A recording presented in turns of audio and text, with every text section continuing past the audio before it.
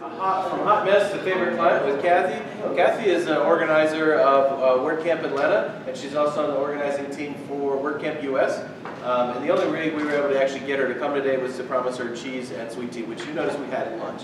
So, y'all welcome Kathy. Thank you.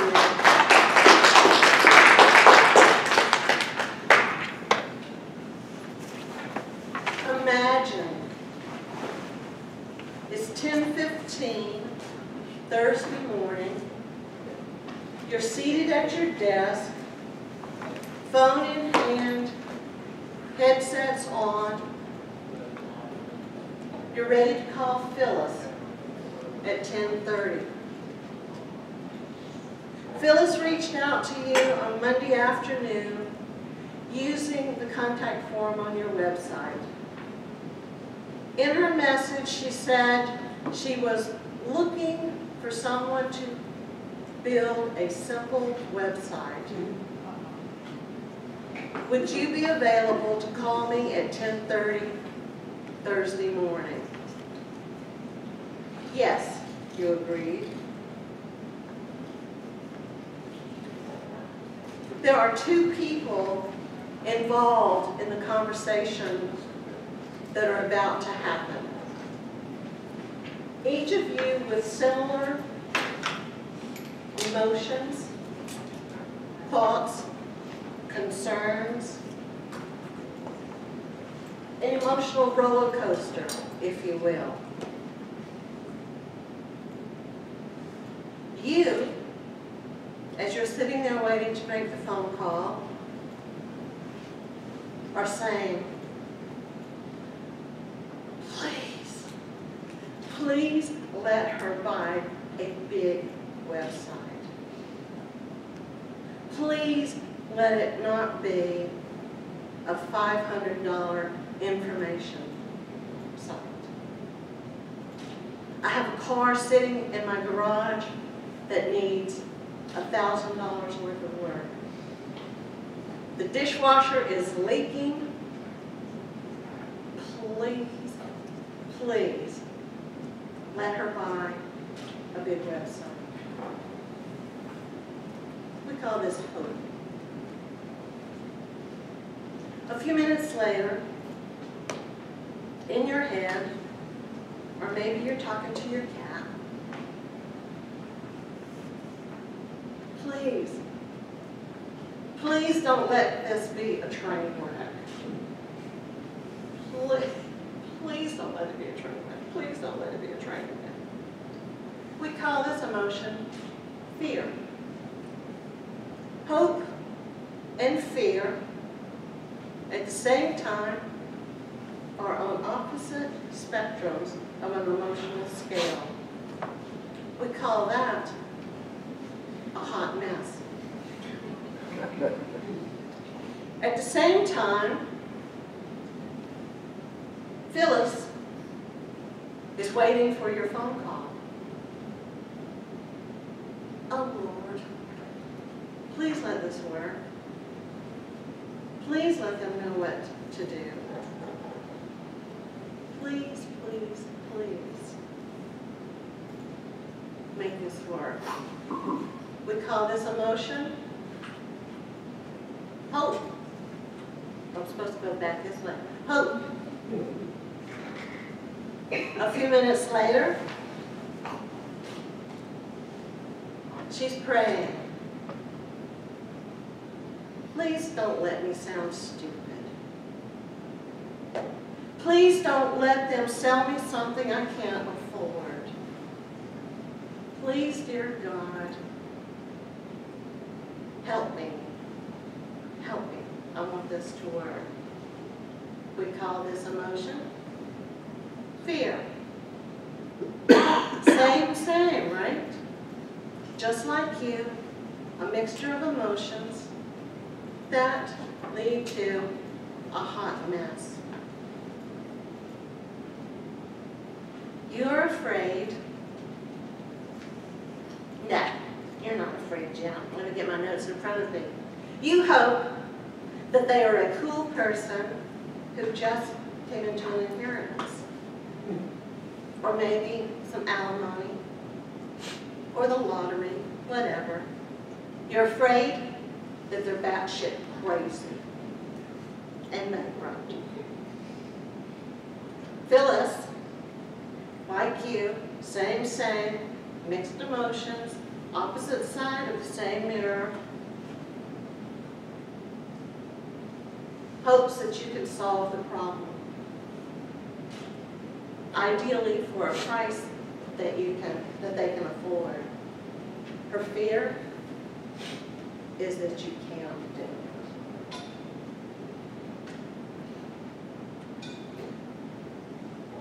We've seen that cat too damn many times. What if there was a better way to handle this hot mess? I believe that there is, and I believe that it can happen at 10:30 this morning when you get on the phone to chat with Phyllis. And that's what we're going to explore today.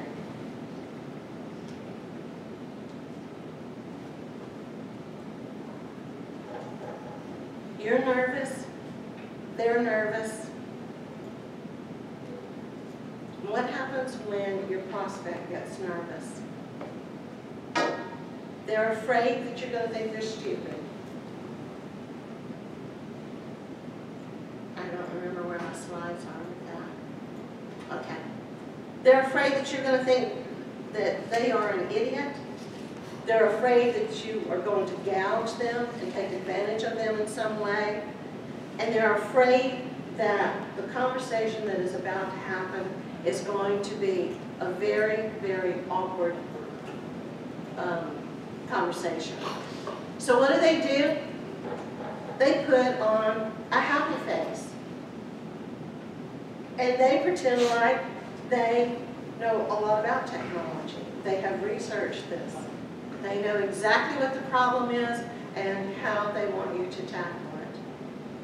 Or, on the reverse, they'll pretend like they don't know anything and that they're worse than they truly are. So someone has to take control of this conversation and stop this weirdness of hot mess to hot mess, trying to come to some middle ground. If we talk about this as a hope, fear, tension, the responsibility for resolving that is on your shoulders. After all, you're the one who's being paid for this consultation and for the prospective work. So you have to take control and run the meeting as if you were a consultant. Does that make sense? One of the things that I want you to remember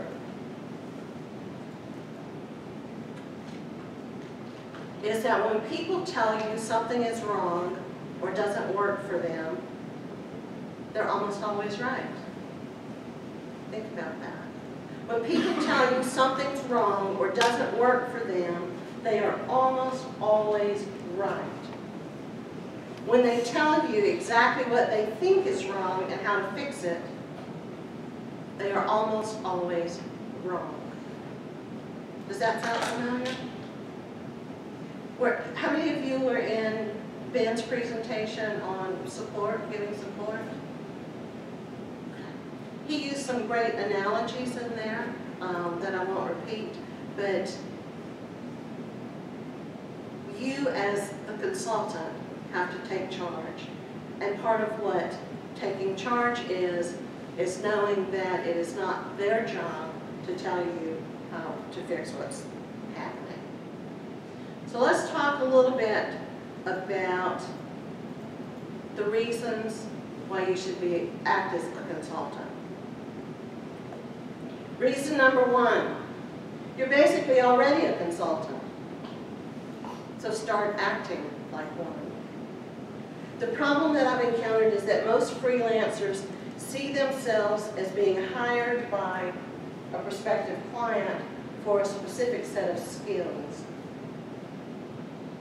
I don't agree. I think you're being hired for your expertise. Reason number two to act like a consultant is so that you can charge like one. There's a different mindset that goes with this. People who tend to see themselves as a person with a skill as opposed to expertise, a value expertise, end up charging for the skill. That makes sense? Anyone who takes consulting seriously can tell you that when they made this shift in mindset, they made more money than they did prior to that. Reason number 3 to assume the role of consultant: your time is a limited resource. Your brain is expensive. Consultants differentiate their pricing based on the roles that they perform. If you'll think with me about the tasks that you do on a daily basis. Some of those tasks have to do with hand knowledge. I can go in, edit CSS, and scoot this over here, for example. Maybe it's a quick little fix. There are other pieces of our daily work that requires more head knowledge. As someone said to me earlier this week, I've been asked to execute this outcome, and I don't know yet how to wrap my head around the approach. That's going to cost you more. You being the user, the prospective client, it's going to cost more to purchase that head information than it is to go edit a few pixels in CSS. There's also collaborative dialogue between you and Phyllis in this 10:30 conversation. Part of your role is to determine in that very first phone call not so much what it is they want done. You know, we're skipping straight into scoping out the project. Your first piece in this, or your first action in the first contact, is to initiate the conversation that we are in this together. Together, we're going to collaborate and achieve the outcome that you're talking about achieving. Okay.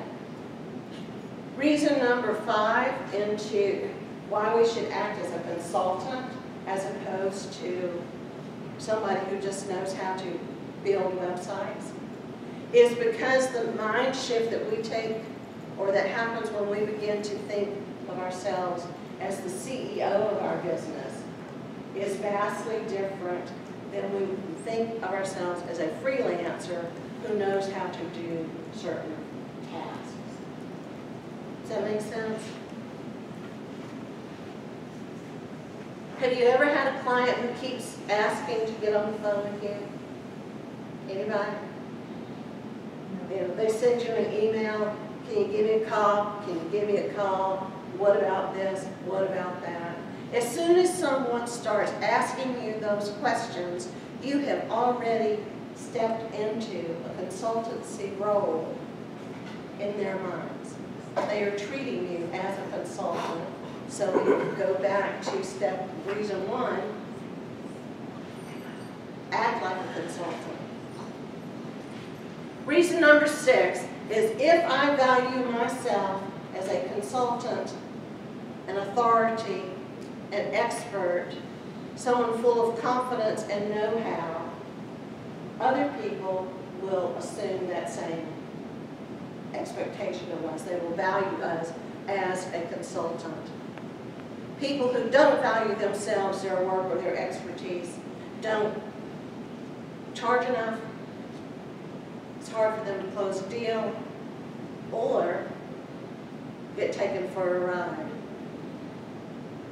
Surely I am not the only consultant in the room who has fallen prey to a passive-aggressive, never-ending scope project because I did not take control of the situation.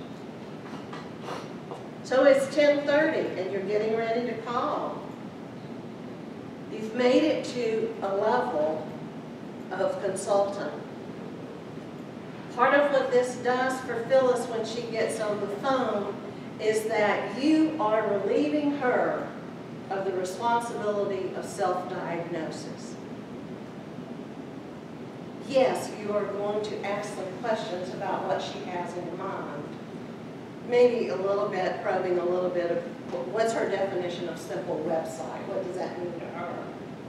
But your task in this first contact is to sell her, if you will, convince her, assure her that yes, there is hope. You can do what she wants done. When we burden someone with the responsibility of self-diagnosis, we're asking more of them than's capable. But if you think about it a different way,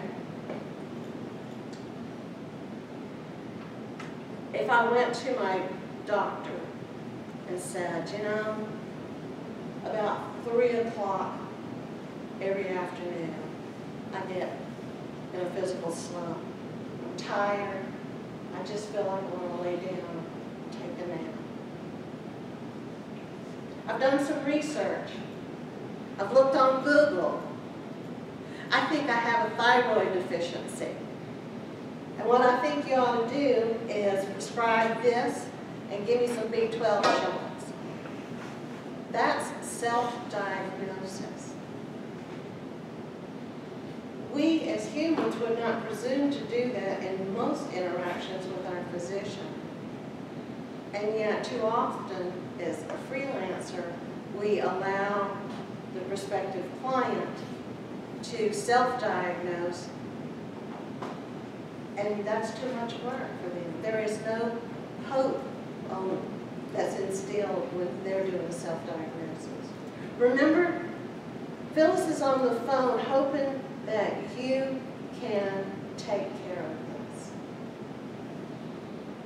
And if I allow her to explain, I've done this and I think it's that, then we've done her a disservice.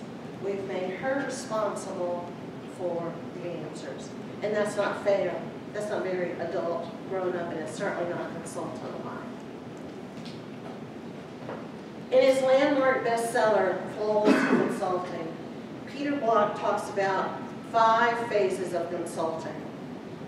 Today we're only talking about the first phase, and that is entry and contracting. When I first got started in WordPress quote development, and I put development in quotes because I'm not a coder, I had some presumptions that my first contact was to be all about discovery. How many of you think that your first responsibility in that first contact is discovery and defining the scope? No. That first contact is about establishing rapport and instilling a sense of confidence. The second phase is about discovery. So what I do when people reach out to me in that first contact is I ask them, tell me what hurts.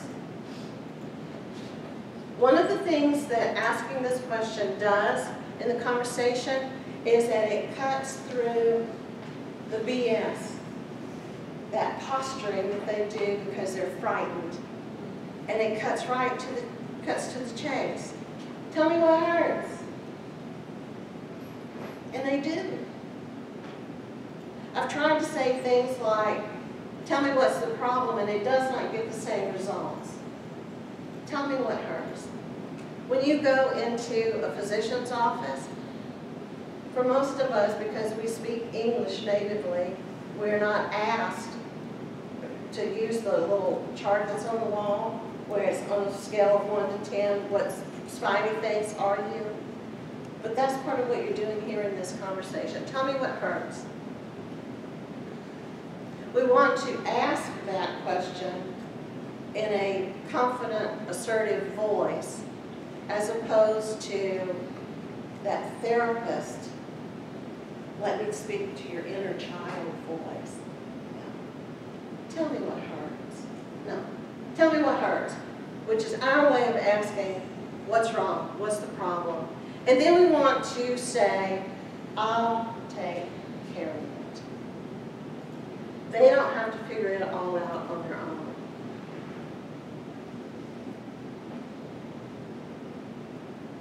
What hurts is the core question in the beginning. What is causing you pain? People are motivated by only one of two things: avoiding pain or seeking pleasure. And to uncover their frustrations, concerns, and challenges, you need to ask good questions.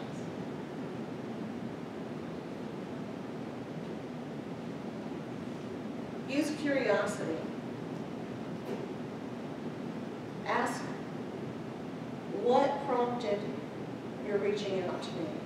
What made you want to do this now versus later? What made you curious about investing the time and energy to talk with me today? Because they are investing time and energy. You're acknowledging that they're feeling nervous and anxious as they begin to explain the situation. You also want to ask, assuming that we work together and when it comes to making financial arrangements, are you the decision maker? And poke around that a little bit. Are you ready to talk about money? Is it okay if we talk about money? What were you envisioning paying for this? I try not to use the word budget because budget is a scary word, and I say that to them. I'm not going to use the word budget. Budget is a scary word, but I'd like to ask, what were you envisioning paying for this? And they will tell you they do have some number in mind. So you want to explore that some. Well, looking at my notes again, as I ad-lib and talk a whole lot faster than I planned. Okay, we did that, we talked about that.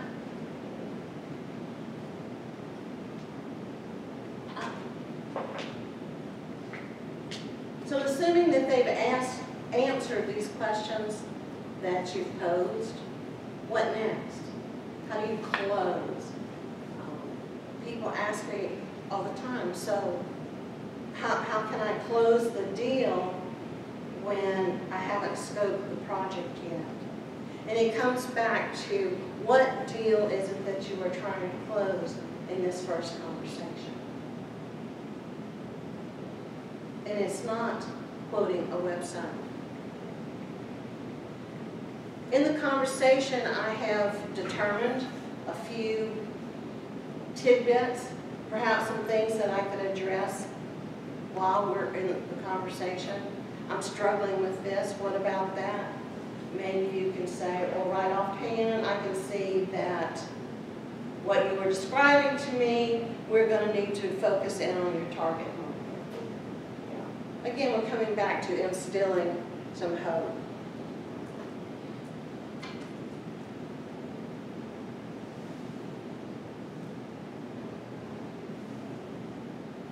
So I asked them, if I come where I can see it, as I begin to close it out, is after our conversation today, do you think that my team and I can handle what we've been talking? Do you believe that we can get the job done? Do you think that we can move forward? Are you ready to move forward today with a project agreement? Not a financial quote, but a project agreement. Or do you need some time to think about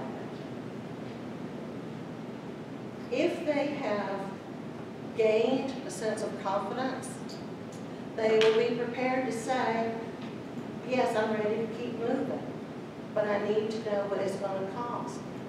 and you remind them again, you bring them back to the conversation that that's not the goal of today. What I want to know is, have I established a sense of trust? Maybe not using those exact words, but that's our goal. Do you think our team can get the job done? If so, my assistant will send you a project agreement for you to look over, and then we could move forward with a quote. If not, is it okay if we follow up with it? And I have talked really, really fast, and we're going to open this up for questions instead, or at this point, and we'll talk 10 times over. What kinds of things come to mind when you think about that first contact with a prospective client? Are you thinking about establishing rapport, or are you thinking about finding out what they want? Are you in the discovery process?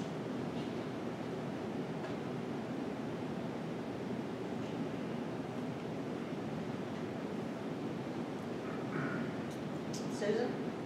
I think it's both. Because I'm just 2 years into this part of our business, and what I've learned is you are trying to establish rapport, but it's not so much for the purpose of moving forward, it's also to see if you can work with them ongoing. Because I almost wish there was another word for website, because that's like the baby. And then the baby grows up, and the baby gets bigger, and the baby needs all this stuff. And so it's a long-term commitment that's having to be understood, conveyed in the right way. And it's an awful lot to try to figure out from one meeting.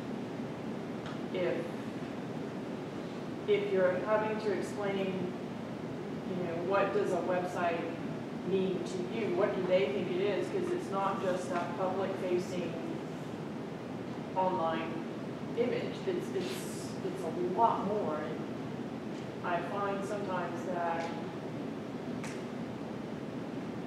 just educating them on what they're really signing up for, and do they even understand that, takes a lot of time.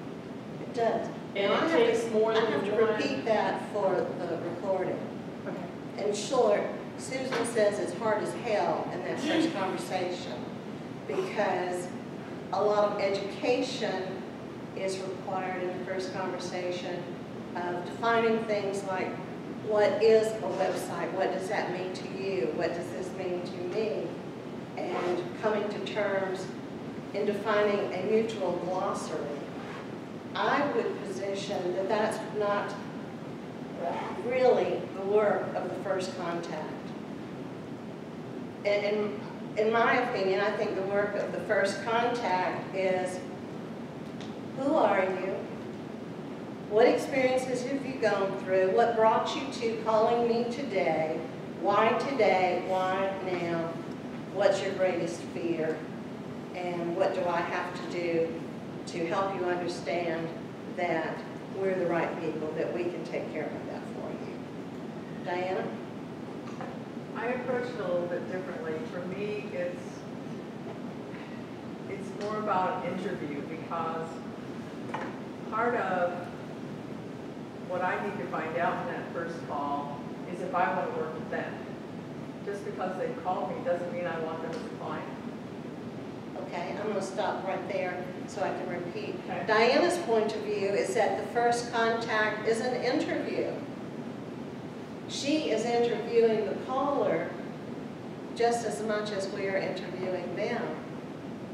Does this sound like someone I have an interest in working with?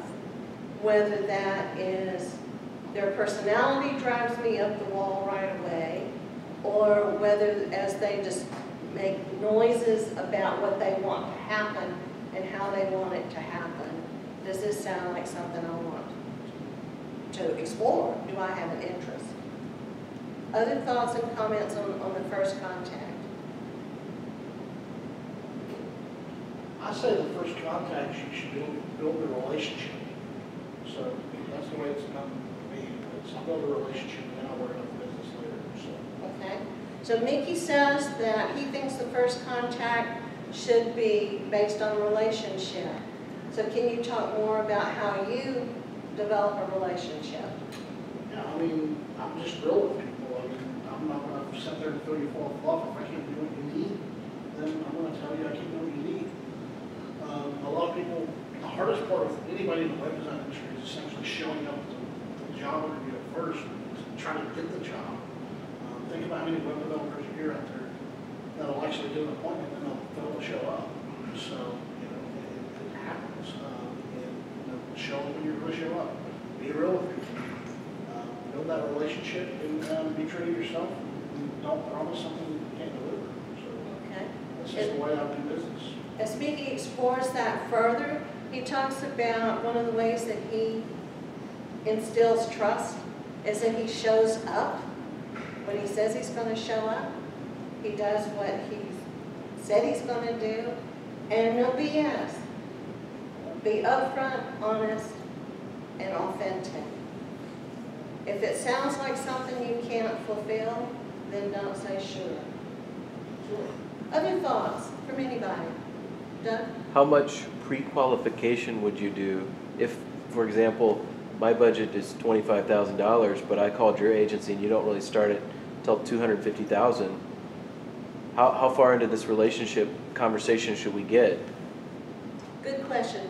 Doug raises the point of pre-qualification. If me as the client have a budget of $2,500 and you as the developer don't build sites for anything less than $250, where do we go?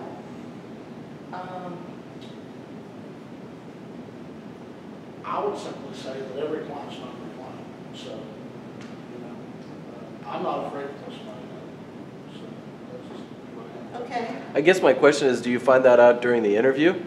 Or are there... Well, the first thing, I mean, everybody can relate to this if you're in the web industry. The first thing that usually comes out of the customer's mouth is, how much is this going to cost?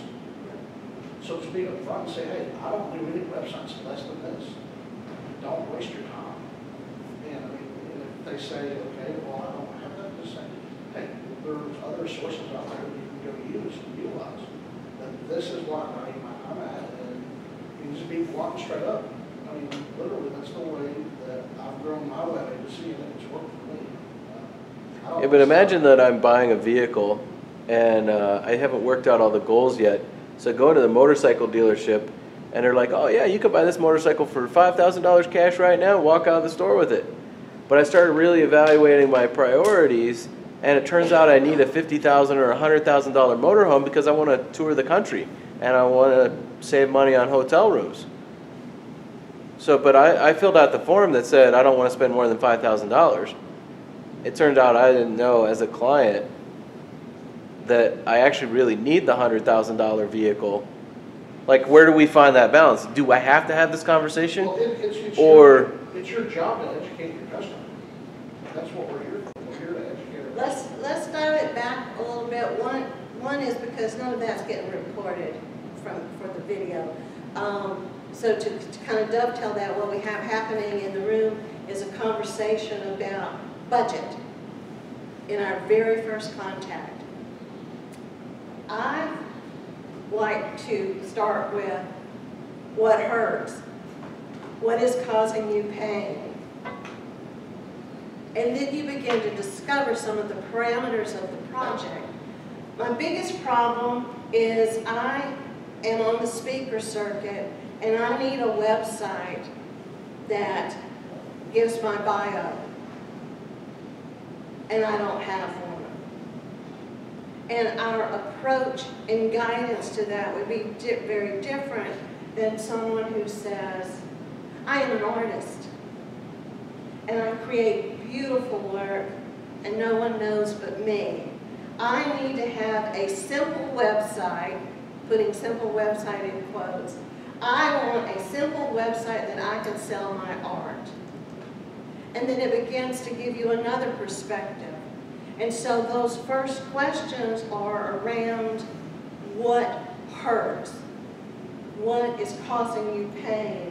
I don't want them to think about the answer that they think they need. they have reached out because they think they need a website. That may or may not be true, okay?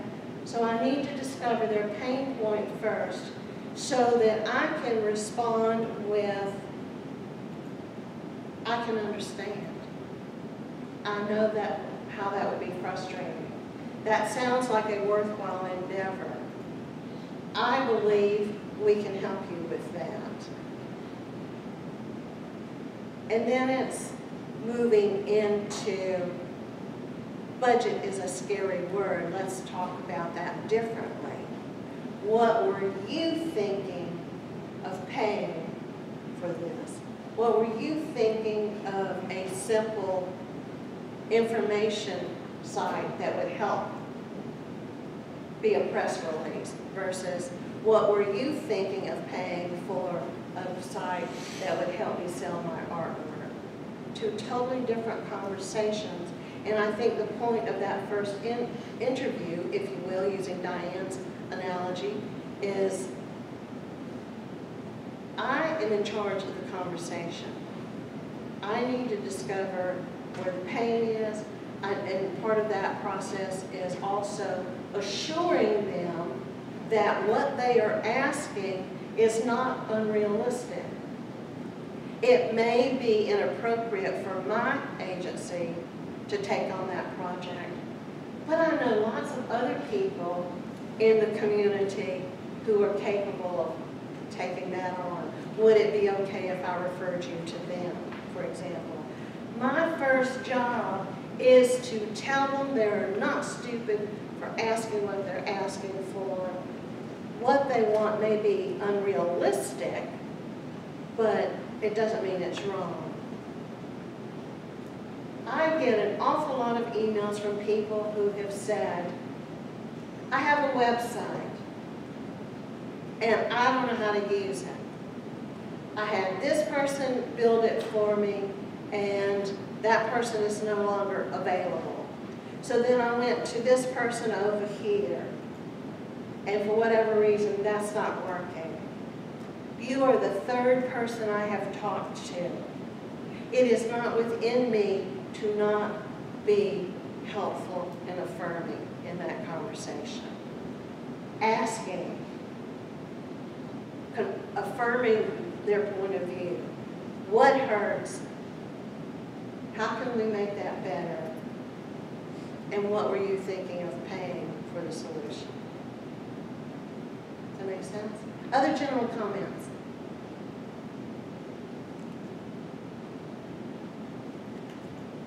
We're done.